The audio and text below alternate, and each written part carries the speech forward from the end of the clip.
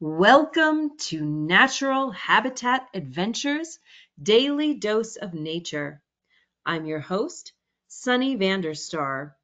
Today's topic is Big Night Migration, Part 1, Save the Salamanders. And it will be presented by our fabulous NatHab expedition leader, Charlie Reinertsen. Charlie, thank you so much for being here today. I cannot wait to hear what you have to say about these salamanders. Let's dive in. Hi, Sunny, and welcome everyone. Thanks for that introduction, and thanks for joining me this afternoon to chat about salamanders as well as other amphibians who are getting ready to make one of their epic movements, which is what we call the Big Night Migration. We're going to talk about the importance of this ecological event. I'll introduce myself, and then we'll get into some amphibian ecology 101 and then dive into what is this big night and how can we help for people who live in communities where this is happening, and also for people who are just interested in supporting these amphibians as they make their way from their upland forest habitats down into the vernal pools where they are headed very soon. So a little bit about me. I live in Saranac Lake, New York, in the heart of Adirondack Park, and I've worked in the field of science communications for the last decade.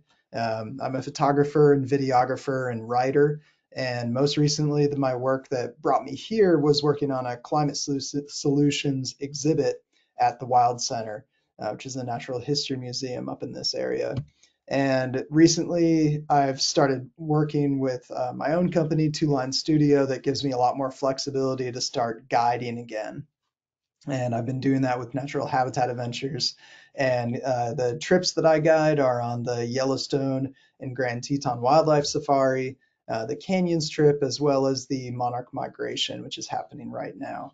But today we're going to get to talk about something pretty special, which is amphibian ecology and the Big Night Migration. So I thought we'd jump right in, and if you're interested in this topic, I'll be talking about it again next week, and we'll get a little bit into what we'll be covering then. But for tonight, let's take a look at the big night migration and what is happening here. So amphibians are including frogs, newts, salamanders, and caecilians. We're not going to talk about caecilians. They're their own group. They live in a very limited area, but we're going to focus on frogs, newts, and salamanders. And the geographic region that we're really focusing on today is in our northern forests, and that kind of expands from the Great Lakes area all the way out to the eastern seaboard, up into Maine and parts of Canada. This type of migration happens in other places around North America, but it's heavily concentrated in the Northeast. So just a little bit about amphibians before we get into the big night migration and what's happening there. Amphibians, all of them are cold-blooded. So they're ectotherms versus humans, which are endotherms, meaning that we generate our own heat and we're able to maintain an internal temperature. These amphibians, like frogs and also reptiles, are all cold-blooded. So they're getting their warmth from the environment. So whatever habitat that they're in, whether they're submerged in water or they're sunning themselves on a rock, they are getting that extra. They're trying to move themselves around that ecosystem so that they can get their internal body temperature at a place that's a good operating level. And that actually drives them to do certain things that we'll talk about a little bit in depth today. Amphibians also have two life stages. They have a juvenile phase and then an adult phase. Here we're taking a look at the eastern newt, and on the left is their juvenile stage when they're an aquatic larva, and then on the right-hand side you're seeing their eft stage where they're actually on land. And this is a particularly interesting amphibian because at some point in their life they can actually revert back to being a water-dwelling morph. And when we look at amphibians as a whole, they oftentimes have an amphibious phase where they might even have gills. and then a terrestrial phase where they live on land. Another thing that amphibians share across the group is that many of them breathe through their skin. And that's done through having a membrane that is very moist. And so this is a supplement to having lungs. Some amphibians don't even have lungs and they exclusively breathe through their skin. And this actually comes into play in a number of areas, one of which is that it's really important when handling amphibians or encountering them that they're really susceptible to taking chemicals through their skin. And so due to that, it's really important to have clean hands and to have not used any products if you are going to catch and try and take a close look at some amphibians. The other piece of this is that we often think of amphibians as, or maybe a few of us don't think of amphibians at all, but these creatures can actually live for decades. Not all of them, but some of them have been observed to live very, very long lives, which is kind of a surprising fact that you might not have thought about when you think of toads and frogs and salamanders. Here's that 8th grade science, slide that you may have seen before, showing that a lot of amphibians go through a life cycle that's called metamorphosis. And in this life cycle, an adult frog will lay eggs, and those eggs are fertilized, and then they hatch out and they have a tadpole or an aquatic stage of life. And in this example for this frog, it's actually showing that they have gills, they're able to breathe underwater, and eventually that they metamorphose into the adult frog that is terrestrial, probably still living very close to water and really heavily involved in that aquatic ecosystem, but now breathing through lungs. And this is a shared characteristic across amphibians. The other thing that they share is that amphibians will actually freeze over winter. So if you've ever wondered where are the frogs and salamanders spending their time when the landscape is frozen, they're not migrating to warmer places. These are very small animals. That would be very, very challenging for them. They are in fact just burying themselves either in leaf litter on the forest floor or in the banks of rivers and ponds, and burying down in the mud, and then they literally freeze for the winter. And kind of similar to plants, they're able to actually shunt around sugars and they move water in and out of cells to try and prevent ice formation in certain organs. But otherwise, they really do freeze. So that movement of sugars is actually helping to depress the freezing point so that they don't form ice in their vital organs.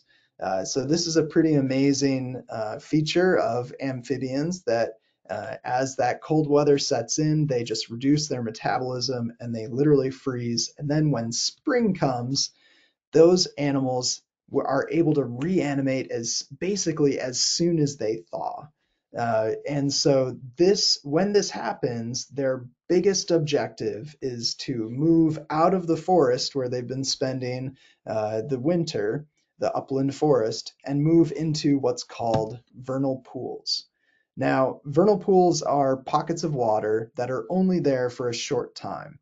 And they're really important to the life cycle of amphibians because they have a lot fewer predators than an established water body that's there for the whole year might have. The only problem with this is that vernal pools, as it would suggest with their name, ephemeral pools is the other name for them, they're only there for a limited time and they dry up at some point in the season. So that puts a lot of time pressure where the amphibians want to gather in these small bodies of water to be able to mate and reproduce. And they do these big spawning events where all of the individuals from a species will gather and they will mate. And then that pool will have just hundreds and thousands of young developing in those waters. And so they have to time it perfectly so that they get there when the water is thawed, when it's no longer ice covered, and they're there as early as possible so that they can lay those eggs and there's enough time for the eggs to develop and become adults before that body of water dries up.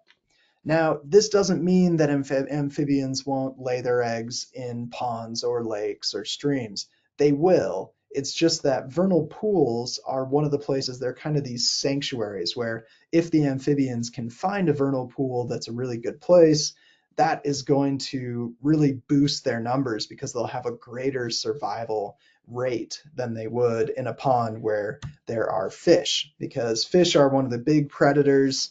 Here we've got a picture of brook trout that I've taken. All these photos are ones that I've taken. And next week I'll talk more about kind of photographic techniques for big night migration. But right here we're looking at a brook trout, and these are big predators along with other fish species of those eggs as well as tadpoles. Another predator in vernal pools even are the larvae of dragonflies. So dragonflies, they have a process of metamorphosis as well, and their larval phase is a macroinvertebrate, and it lives underwater, and it has this incredible mouthpiece that's able to shoot out and stab its prey. So they're actually really good hunters under the water. There's some interesting videos that you can look up of slow motion showing how they hunt their prey, which are pretty interesting. We won't show those, but just know that it's interesting that one of the big predators, especially in vernal pools where you don't have fish, so one of the big predators is actually damselfly and dragonfly larvae. Um, so that brings us to the big night. If you go back a little bit here, this is the spring migration right now. As these ecosystems are starting to thaw out, the ground is starting to thaw, the snow is melting, the pools are no longer covered in ice. These amphibians are waking up from their frozen slumber, and they are making their way to pools to be able to spawn. And this happens when conditions are perfect. And so those conditions are a string of nights that are above 40 degrees Fahrenheit, um, and they are also wet and rainy. So those factors, so no snowpack, ground is thawed, and there are multiple nights that are above 40 and rain. That's going to trigger the migration. And all of a sudden, all of these amphibians that have been waiting for the right moment are going to converge on these wetland areas. They're going to make their way from the upland woodlands into the vernal pools. And this migration, depending on the species and depending on the individual, can be as far as a half mile, and in some instances, even further. And again, they're gathering to lay their eggs and to mate. And for frogs, they're calling. This is a really ruckus time of year. And if you start to have the windows open in later spring, if you're in an area where this is happening, you can start to hear the different frog species calling.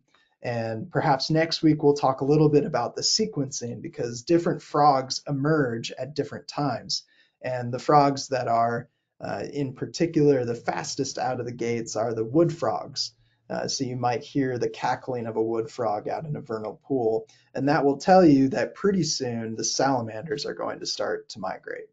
And so right here we're taking a look at a spotted salamander, which is one of the species of concern in this area in Adirondack Park. And there are also, so when these individuals are gathering into one place, they end up inevitably crossing roads. And these are areas where it's incredibly high rates of mortality. A lot of individuals are dying because they're getting run over by cars. And in some places, when a road crosses that migration route in between their upland forest habitat and the wetland that they're making their way to, you can have just incredible mortality in these areas. And so what's really encouraging is that we've seen a lot of seasonal road closures in salamander habitat. These are different news clippings from Massachusetts, New Hampshire, Vermont, Maine, and also the Upper Peninsula of Michigan, showing different road closures that are happening to be able to help these salamanders across the road. And the reason why these animals need a really wet and rainy condition is that, again, a lot of them are breathing, at least in part, through their skin. And you need to have a really moist barrier to be able to help with that gas exchange. If they dry up, they're not able to breathe as easily. And in general, they just need to be able to have that moisture to get them there. And so that's why you're having these huge migration events, very condensed into a short period of time, because the other factor is they want to travel at night. So the big time for these creatures is above 40, wet, and the right from dusk for the next couple hours is the peak activity level. And instead of just being one big night, it's often a string of big nights in the spring. So one of the big focuses for conservation groups is to actually start to create ways to help the salamanders and the frogs and the newts cross the road. One of the ways that we do this is through creating underpasses for wildlife. So we've potentially heard about overpasses created for big land migrations of various different deer and moose and bear, especially out west, and Canada has been leading the way. But another type of wildlife crossing is this underpass. And these do not have to be as large as the overpasses that we see for some of the bigger migrations. But these do have to have some type of fencing element to help congregate the animals and move them into the funnel to get them across. And it takes a lot of wildlife surveys and identification of roads where you know that there's going to be a high volume of amphibians moving from one area to another across a road. These pictures were taken in British Columbia. These were not taken by me. And then here we have some pictures of a smaller style of road crossing in Darby Creek Metro Park, which I believe is in Ohio. So there are a number of different environmental firms specializing in how do you make these economically and ensure. You'll see that there are actually slats that are allowing the rain to be able to get through to that little underpass. And that's to ensure that the climate inside this little tunnel is the same as the climate above it. Because again, these animals are relying on these very particular conditions that allow them to make that trek from their wintering grounds into the vernal pools. Now, another factor that's stacked up against these amphibians are the impacts of climate change. So right now, because we're having drier summers and we're also having longer summers, shorter winters, warmer winters in our northern forests, we're having an impact on these big night migrations. So in the past, there was a fairly predictable steady increase in temperature in the spring. And the amphibians would rely on that to be able to time the migration properly. But right now, we're starting to see more volatility in our spring warm-up. Right now in Adirondack Park for the last few days, this is fairly unheard of. Here we are in early March, and we've had multiple days over 50 degrees.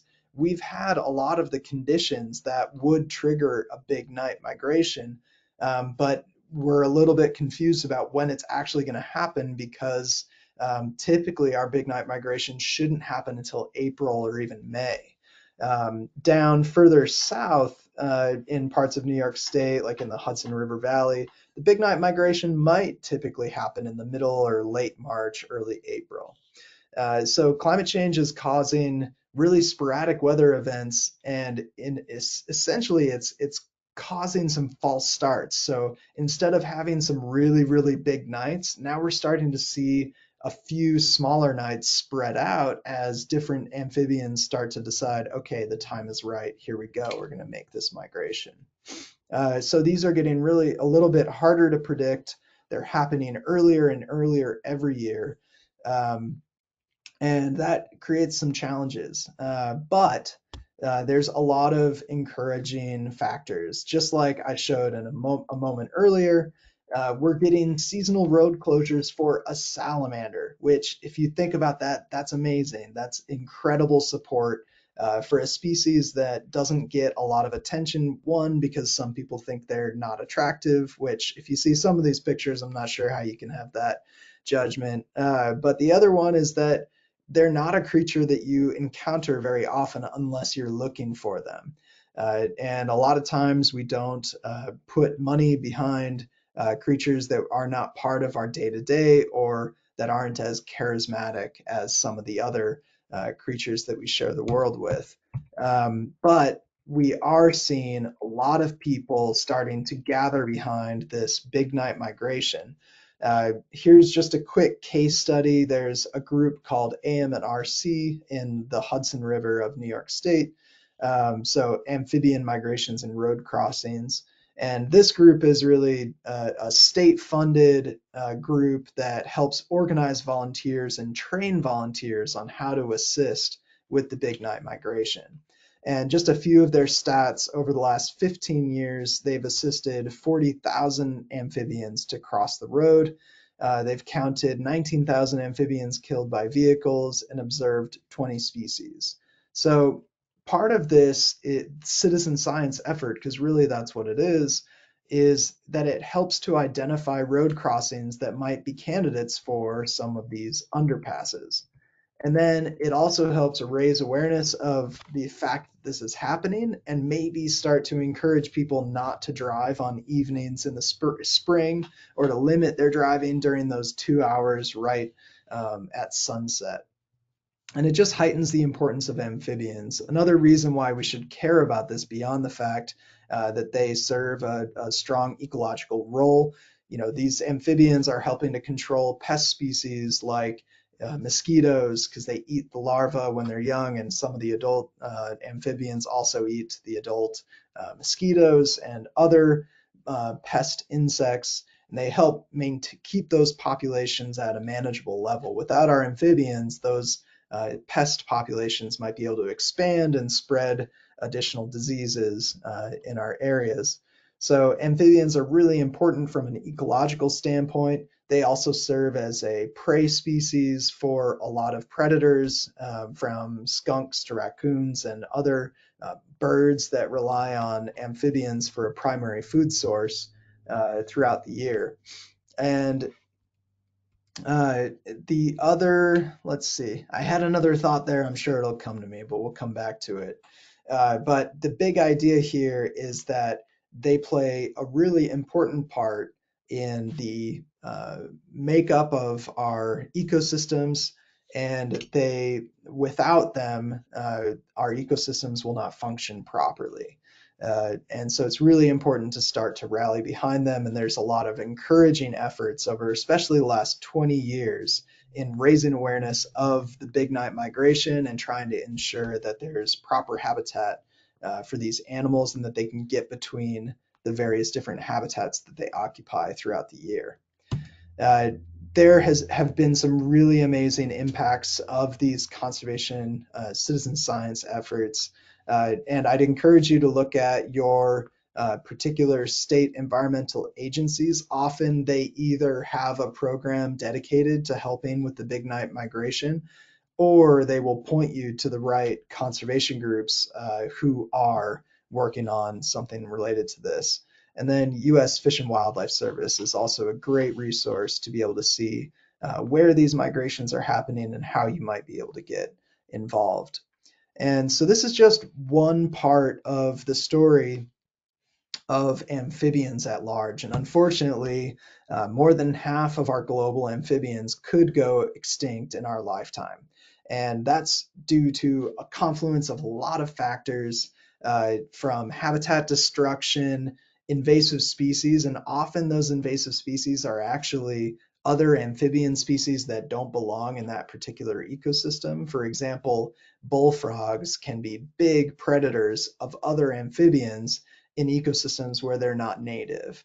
The other factor driving this is pollution. As we talked about, for an animal that can breathe through their skin, any kind of chemical pollutant in a system is just integrated into their bodies, and they're just much more susceptible to that than other other creatures. And then, as we talked about, global warming is starting to upset their life cycle, and those, you can see, based on needing to get to the vernal pool, mating in time for the young to be able to develop before that vernal pool dries out. All of those factors are heightened and amplified when you factor in climate change. The other huge factor for amphibians that's stacked against them is that diseases can really impact these creatures. And again, part of that is because of the permeability of their skin. The other part of that is that part of their biology is that they gather in these huge gatherings. So you can have hundreds of thousands of individuals in one small body of water all mating together. And so that's just a cesspool. It's just an opportunity for so many diseases to spread. One of the diseases that's particularly bad is the chytrid fungus. I'm sure you've heard at some point about this, maybe not by name, but this is a fungus that travels among amphibians and can be introduced really easily, and it spreads like wildfire. So that one in particular has had a huge impact on amphibian populations. And then finally, road mortality. The encouraging thing here, I know I just listed a whole bunch of issues that are facing these amphibians, but there are a lot of ways to help.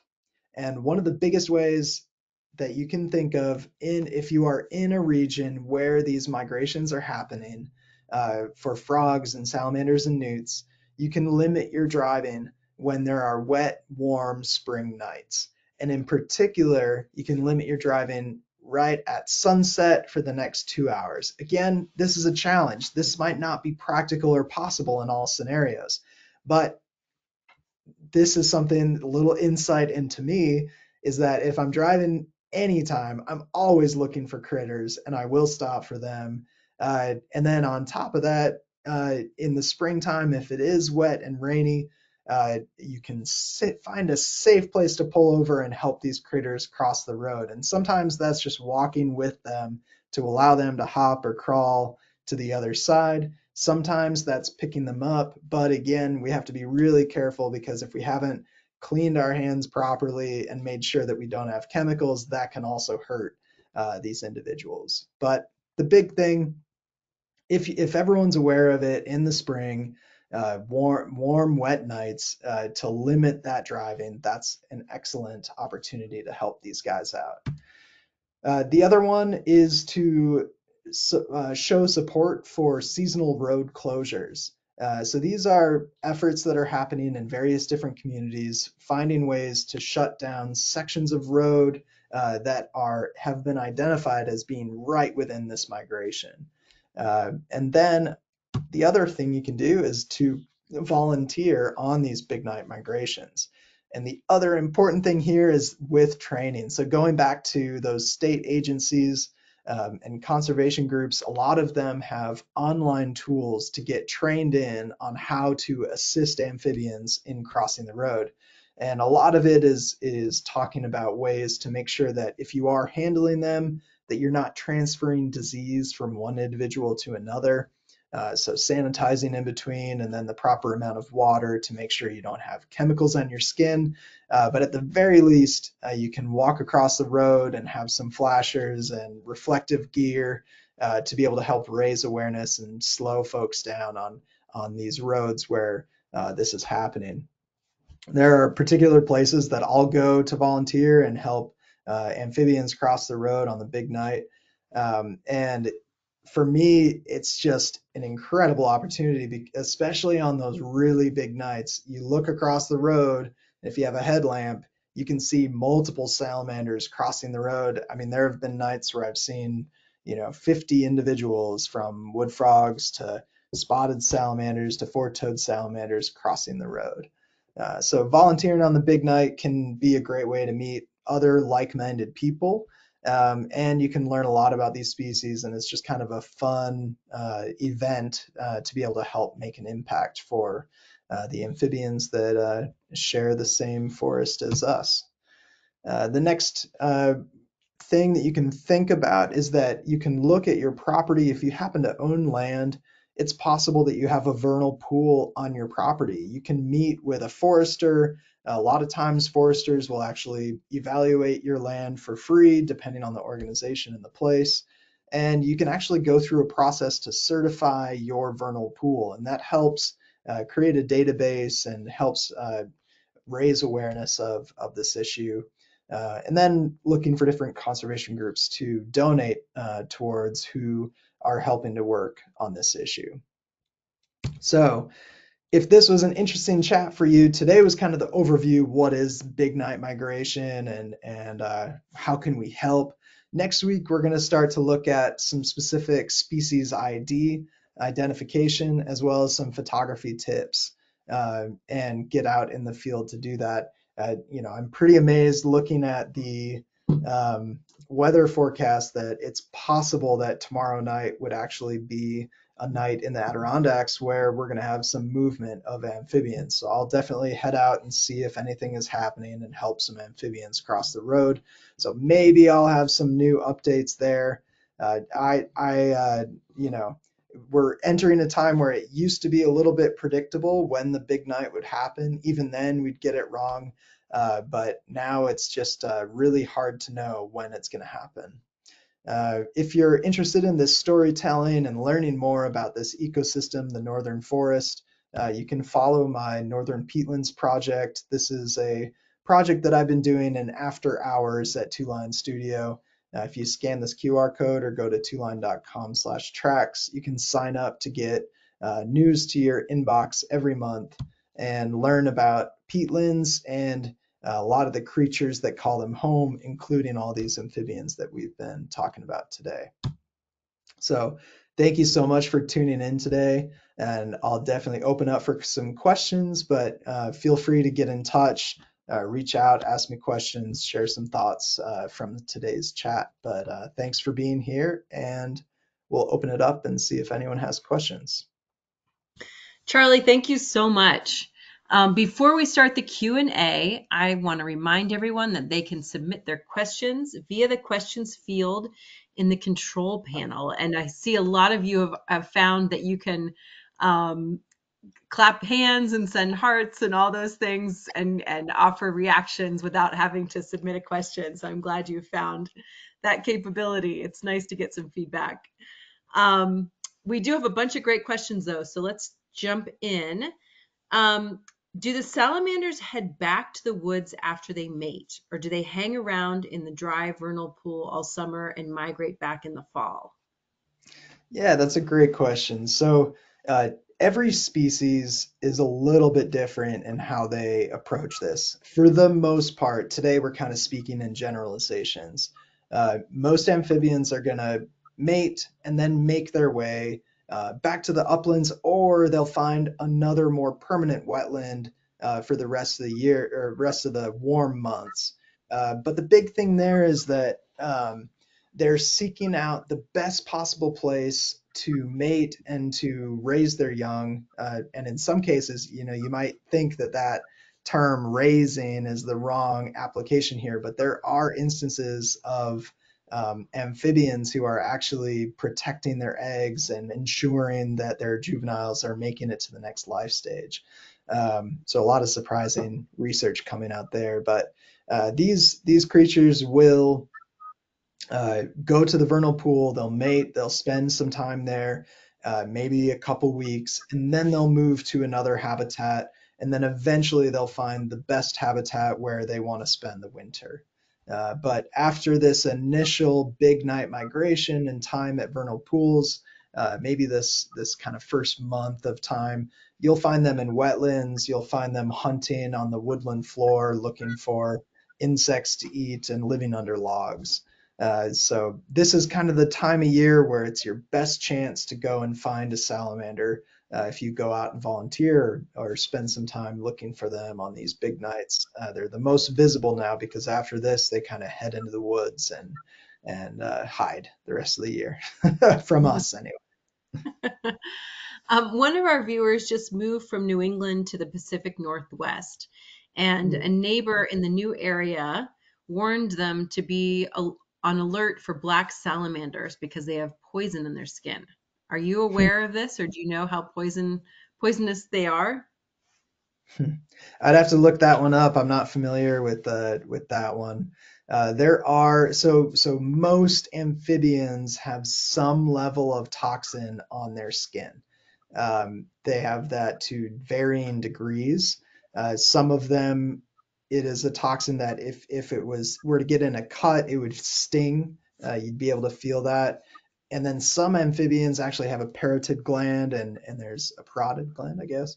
And there's a lot of toxin, and if you were to ingest that, you could potentially die. So it's not out of the question, but I would definitely look that up and take a look to see what's going on there. Might be more of a consideration for kids putting it in their mouths. I haven't heard of salamanders that you touch and then have an extreme reaction to, but I'll have to do a little digging to find out. If they can't avoid handling an amphibian, do garden gloves help? Would that be a good solution? Yeah, if you happen to find, a salamander, like say you've got a pile of wood in the back and you're moving that wood inside and you happen to uncover a salamander, um, garden gloves would be great. Again, the big thing here is that you don't want any chemicals to touch the amphibian. So the best case scenario is just allowing that amphibian to move along. But if that's not possible, you would just want to clean your hands with soap and water and then rinse with water to make sure there's no residue left. And then you could carefully move the salamander to a safer spot in the woods. Hmm. Is the big night for salamanders also a big night for predators of these species? Huh. I haven't heard a lot about that, but I'd have to look into that. I would imagine that there would be some opportunistic hunters. So some of the animals that will feed on amphibians include, owls would, um, hawks. So some of the nocturnal animals, skunks, and coyotes and fox. But again, there are some salamanders that are toxic enough that animals would avoid them. Um, so yeah, that's a great question. I haven't heard about whether there's like a greater level of predator activity on those nights. Hmm. Do you know if our headlamps bother the amphibians? Yeah, I've been in preparation for next week's webinar. I've been looking into kind of some of the studies, I guess, or conversation around the ethics of photography of these species, because some people use flash or some people use headlamps as the lighting to be able to take pictures. And there isn't anything very definitive that I've found yet, but you can tune in next week to find out a little bit more about that, and hopefully I'll have a little more information on that. But the general idea is that without a headlamp, you're really not going to be able to see them. And then you have a risk of stepping on them of any number of things. So if you're going to help them, you want to use the headlamp. There is a red setting on the headlamp. If your eyes are good enough to be able to use that to see the salamanders, that doesn't affect them as much. But from what I've read, if you're simply helping them move across the road very quickly and efficiently, using a headlamp is okay, and they'll be on their merry way. But I haven't come across any studies that necessarily look at that impact. Hmm. How much notice do you get that there is a big night? Do you need to be on call? Yeah, so you can sign up for email and text listservs. So depending on where you are, a lot of the folks call themselves like a salamander brigade. They have a special name for it in different regions. So you can get on a listserv, and then people like me who are going out all the time have a pretty good sense of it, and they'll be able to say, tonight looks like good conditions. And a lot of this too is spending time getting it wrong. So you might get notice, hey, tonight's the night, it looks good. And then go out and you might not have any activity or very little activity. And as I mentioned, it's getting less and less predictable. So you're not seeing this in the same regularity that you would before, just because the amphibians are going at different times due to some of those climate changes. So yeah, you can get on a listserv. You can look at the weather yourself. Again, if it's the ground is thawed, the waterways are starting to open up, and all these things have caveats though, because some salamanders can walk across snow. Um, but ground is thawed, water is open.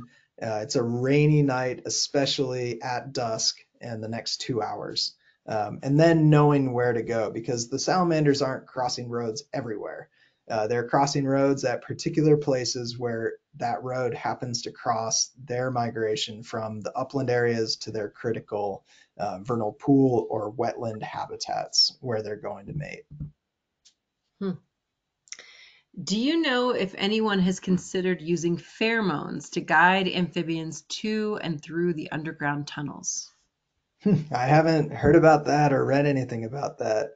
The short fencing is very effective, and often it's a pretty limited area. Maybe a 2 mile stretch of road, maybe even smaller than that, where they're crossing. So those underpasses and overpasses are pretty effective as long as a good amount of research has gone into figuring out exactly where they should go. But of course, amphibians can cross the road anywhere. So it's just these events where it's really concentrated in one place where we're trying to make sure that more salamanders are crossing the road. Hmm. Can you talk a little bit more about how climate change is affecting the mid-Atlantic states? If the ground froze at all this winter, it was minimal and of short duration. How does this impact the cycles of these creatures? That's a really great question. So uh, one of the things that we're seeing are these freeze thaw cycles. And typically there'd be a winter warm up. We call it the January thaw, the February thaw. But right now we're seeing long stretches of time that are hovering around the freezing point or even above the freezing point, where in these regions it used to just be the dead of winter below freezing for extended periods of time. And these creatures, as we talked about, they are able to freeze. So they actually move sugar and water around to protect vital organs, and they freeze in the winter. They shut down all activity essentially. Um, and so when we have these times that if we have winters that don't stay cold and they're bouncing up above freezing and we don't have a snowpack, that's actually putting a lot of stress on plants and animals, including amphibians. And In particular, thinking about amphibian habitat, one of the key things that they rely on is moss and sphagnum moss. I'm trying to see if I have a slide here that would be helpful for that. Let's go up to, there it is. On the left-hand side, we're seeing some moss, not huge sphagnum moss, but um, sphagnum moss, similar to amphibians, goes through what we call a hardening process, where it actually shunts water into the exterior of the sphagnum where ice forms, and it creates that initial layer, and then snow falls, and snow is a great insulator. So if you've got a good snowpack, everything underneath stays at about the freezing point at about 32 degrees. Now, when we were talking about these organisms, plants, and animals who are shunting sugars around to protect their vital organs, that's helping to depress the freezing point of those organs so that they don't form ice at low temperatures. But at a certain point, ice will form if it gets cold enough. So the big impact that we're seeing is that there's much less of a snowpack throughout the winter, which is removing that layer of insulation from a lot of the critters who are either freezing or trying to get to a more normal climate. And those critters, they could have ice forming in their vital organs, and then they could die from that. And in addition, sphagnum moss if it doesn't have the snow cover that it depends on for the most of the winter, it can also die off because it's getting too cold exposed to the air.